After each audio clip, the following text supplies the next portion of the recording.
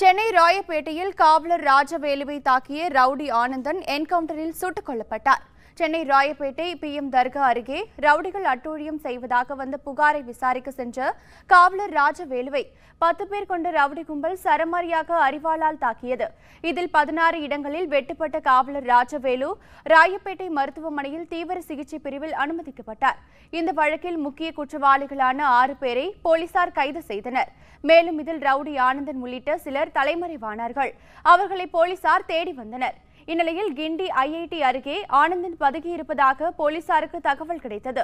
உதவி ஆய்வாளர் இளையராஜா தலைமையில் போலீசார் ஆனந்தனை கைது செய்ய சென்றபோது பயங்கர ஆயுதங்களால் ஆனந்தன் போலீசாரை தாக்கியுள்ளார். ஆனந்தன் தாக்கியதால் உதவி ஆய்வாளர் இளையராஜா காயமடைந்தார். பயங்கர ஆயுதங்களால் தாக்கியதால் போலீசார் தற்காப்புக்காக ஆனந்தனை சுட்டதில் அவர் சம்பவ இடத்திலேயே உயிரிழந்தார். அவரது உடல் பிரேத பரிசோதனைக்காக ராயப்பேட்டை அரசு மருத்துவமனையில் வைக்கப்பட்டுள்ளது. உண்மை செய்திகளை உங்கள் கண்முன் கொண்டு வரும் காவிரி நியூஸின் யூடியூப் சேனலை சப்ஸ்கிரைப் செய்யுங்கள்.